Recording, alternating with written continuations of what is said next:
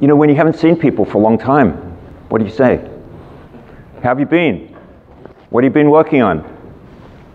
What happened since last we met?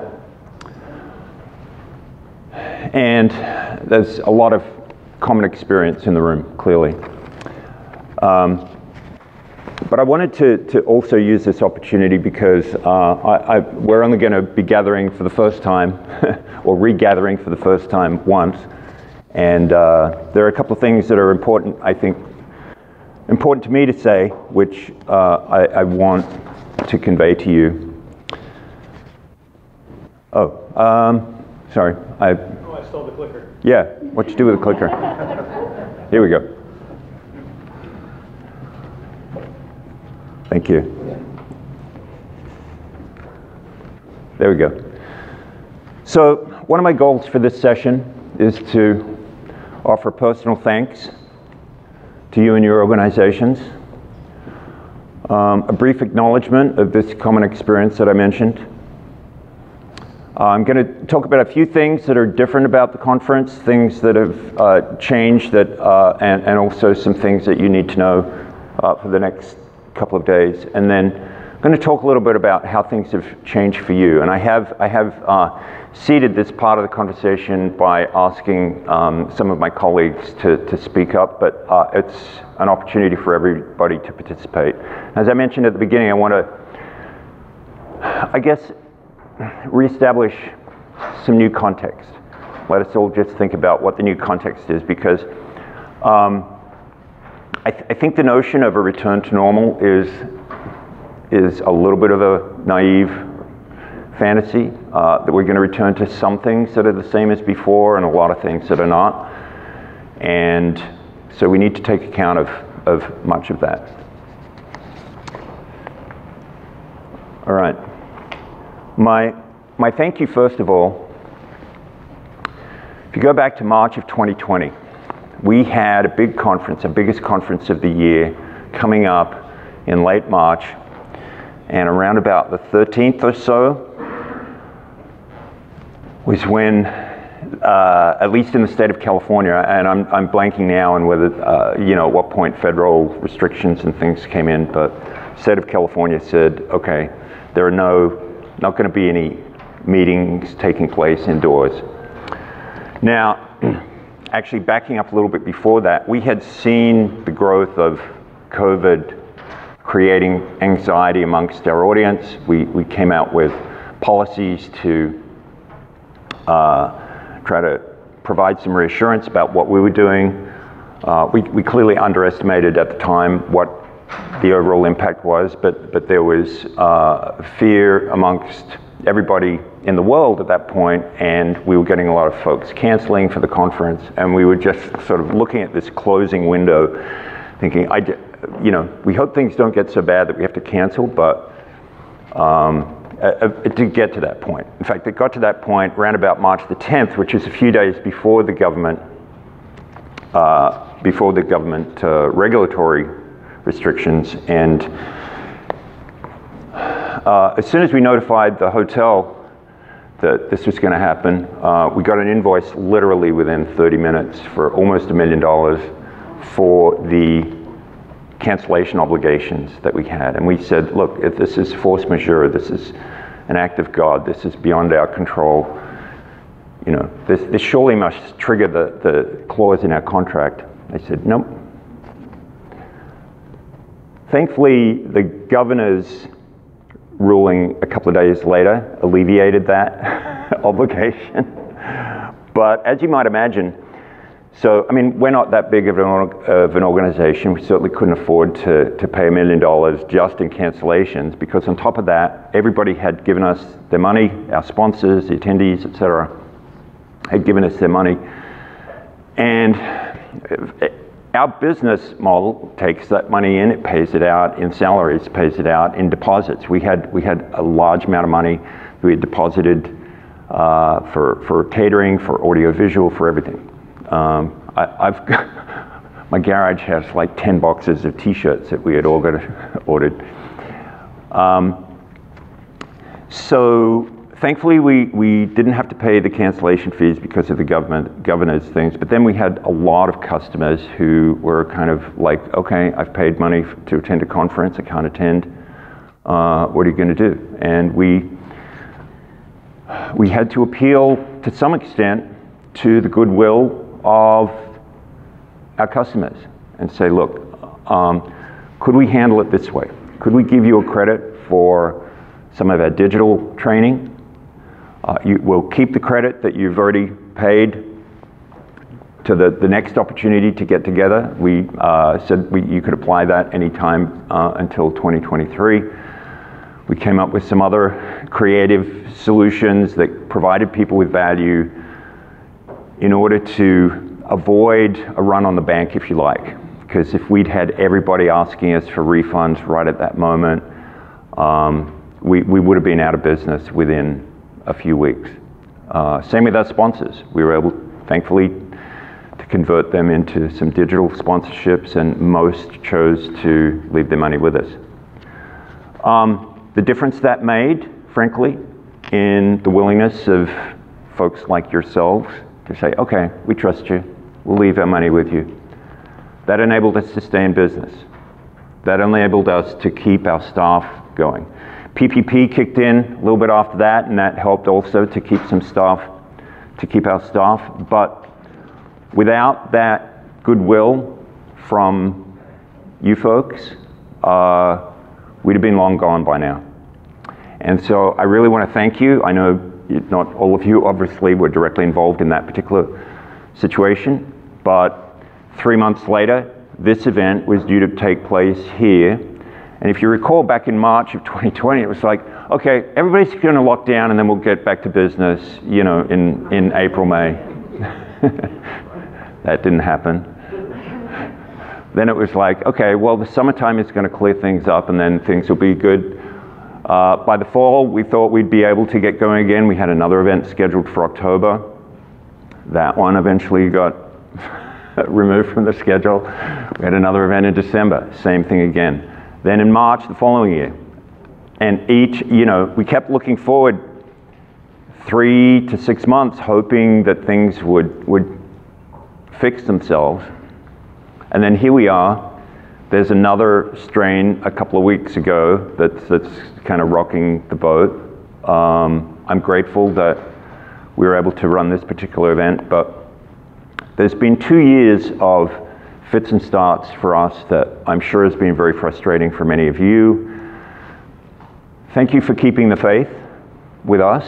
For those of you who've had money sitting with us for a while, we've had time to rebuild during that process. Our digital business, thankfully, has not filled the gap that was left by all of those in-person events, but it's been very gratifying to me and my staff to have the trust that you've given us, and that has enabled us to stay in business, keep people employed, and eventually return to work this week. So thank you for that, really.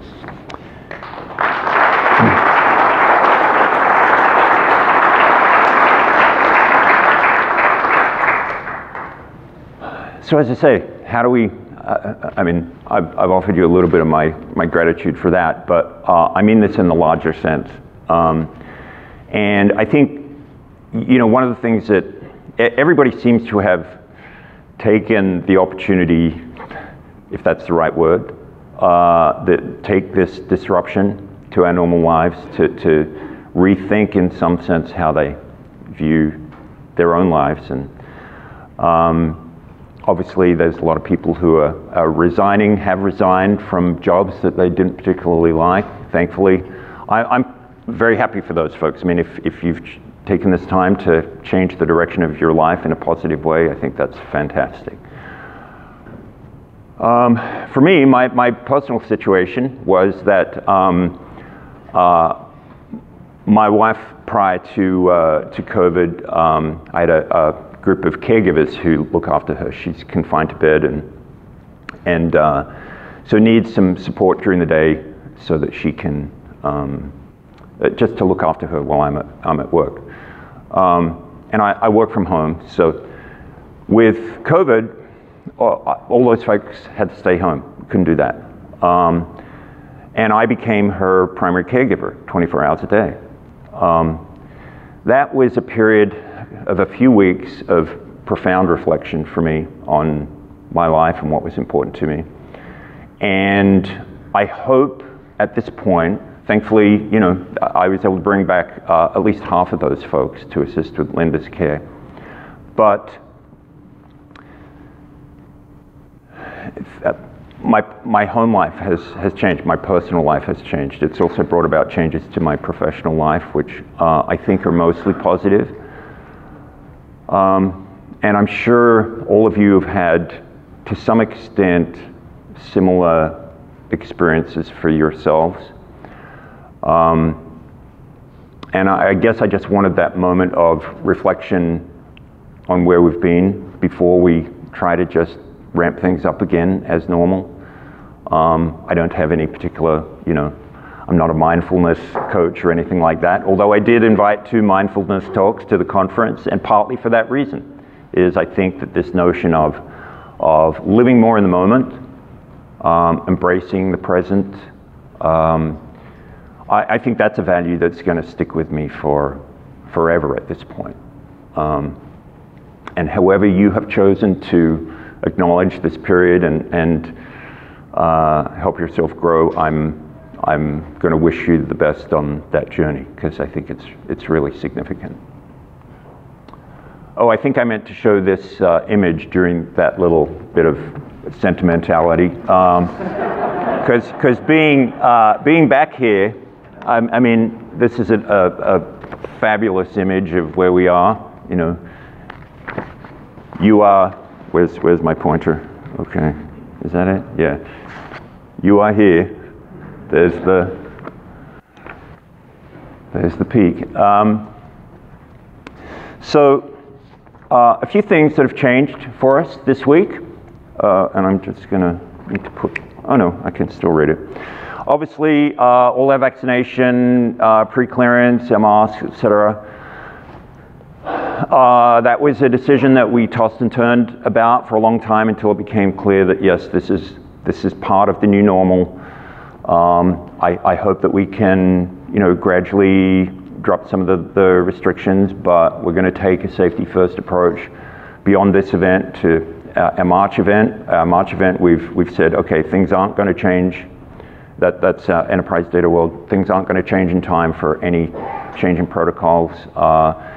So March will be the same. Then we're back here in June. This date here in December, for those of you who've been here before, you'll know, well, San Diego is in June, and then in December we're on the East Coast. But this contract that governed this particular venue got bumped from June of 2020 to December of 2021. Of course, we thought by then everything would be cleared up and we'd be back to full capacity. We have a bit over 300 people registered for this event. Normally we have about 600. I think under the circumstances, it's probably better that we have a little elbow room, that we're not sitting entirely on top of each other. But it's going to take us a while to get back to that original number. That's okay. But a few things. We're going to have some virtual sessions. Now, after we announced the agenda, there were some speakers who said, you know, conditions have changed. That was around when Delta started to emerge. Conditions have changed. My company won't let me travel anymore, or, you know, the vulnerabilities of people at home, I can't risk that travel. So we mostly told those folks, sorry, if you can't be here in person, you know, that's not the meet. We're not bringing people to San Diego to see a bunch of virtual talks. However, there were a handful where the subject matter we felt was sufficiently unique and important and valuable. So we did enable some of those talks to take place virtually. Most of them are tomorrow. We tried to restrict that to 1 in every time slot. But 80% of the talks that were previously scheduled are going to take place in person. There are a handful also of folks who just in the last week, for similar reasons related to Omicron, decided I can't take the risk, So we've managed to accommodate all of those with one exception, which is April Reeve's session tomorrow morning. So that one has been cancelled. All the others will take place, just some will be virtual. Most of the virtual sessions will be downstairs. In tomorrow's keynote, we're actually going to have a couple of virtual panelists here. But the technology that we used for that is a thing called an OWL, which is like a little, looks like an Alexa device that has cameras, and the speakers can see the room, and it's a wonderful thing. We had 2 tutorials yesterday using this, and it was almost like the speaker was in the room. The level of interaction was great. So hopefully very little will be lost in that transition. Wonderful new technology too. We have these new projectors that can sit literally 3 feet from the screen and give you a fully squared image. That's just amazing. Totally unrelated to COVID, obviously, but but there are other things that happened, you know, since we met last. There were societal changes. So now we're offering buttons for those who wish to indicate their pronouns, for example. We debated whether we should collect that information in the process of registration. Actually, legal advice suggested that we do not do that for the time being, but for anybody who'd like to grab a button, there's a few options there. The one that I'm wearing is actually a social distancing indicator. So red would mean let's keep our distance. Yellow means fist bumps, fine, elbows, and if you choose not to wear anything, that's, I mean, obviously that's, you know, a null answer doesn't really give you any information, but at least for those who would like to take the time to, or who would like to indicate what their preferences, distance and preferences are, then we have that option here. I mentioned we added a couple of sessions on mindfulness. So Matthias yesterday was kind of an enterprise level if you want to be a mindful manager, and she's going to be around today if you'd like to chat to her. Tomorrow morning, session with Len Silverstone, Zen with Len, very popular session. Plan is to have it on the beach, weather cooperating, otherwise we'll move it indoors. But very popular session with Len that we've been running for some time now. I mentioned earlier the speaker COVID protocols. So for those speakers, you can demask, but stay up front, please. We were asked yesterday if we're distributing an attendee list, and the answer is no, we're not. If you want to connect to other attendees, please join the app. Basically, this is a data privacy issue. So if we need to request for people to opt in to an attendee list, then the attendee list is essentially going to be incomplete and of less value. We've made the decision not to have the attendee list at all. If you join the app, you'll be able to connect with other attendees or post something on a message board, let everybody know that you'd like to meet folks who have a particular interest. You'll see on the food service items that are wrapped. I hope it's pretty obvious why we've done that, to enhance the both the reality and the perception that, you know, it's safe to grab a muffin, and we've tried to put things in place. One of the great things about this venue, you know, I think at this point, if you're data driven, you realize that most of the conveyance of virus is respiratory, and so ventilation is probably the more significant factor in that. And given where we are, there's a lot of opportunities to get some fresh air through. But we still have lots of things that you can use to protect surfaces. Also, I have there's a couple of things if you want a lanyard for your face coverings. There's also little mask extenders and stuff. We got all that stuff at the registration desk. All right. So I'd like to. Oops. Okay. I'm a slide behind on all my things here. One thing to mention is that one of the adjustments, being in December, the weather is not as reliable. So the reason this room is set in rounds and the Russo room downstairs is so we can do a quick change if rain is predicted. It is predicted at 85% probability today, so we're going to be running lunch in this room and also the Russo downstairs. That's going to be a little bit inconvenient for Russo folks because there's a session immediately beforehand and there's also sessions immediately after in both rooms. So I'll just ask for your understanding on that, and we'll do the best we can. All right. How has data practice changed? And this really is probably the most important part of this, but have I really talked that long? My goodness. Okay. All right. Well, the one instruction I give to speakers is, I don't care what time you start, just finish on time.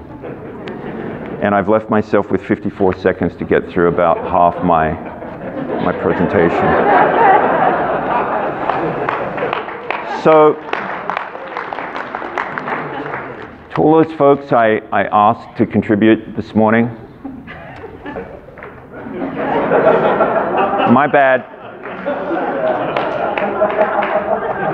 54 seconds is enough. All right. Look, I know I got a little emotional about some parts of what I've been saying here, but I honestly thank you from the bottom of my heart and my colleagues. Like I say, we wouldn't be here without you.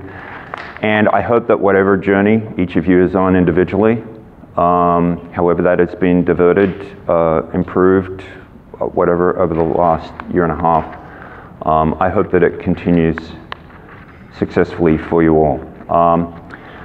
Let's try to get back to some normalcy now. We're going to take a break and get back to our track sessions. Please, if you would give yourselves a round of applause and thanks. It's been a pleasure.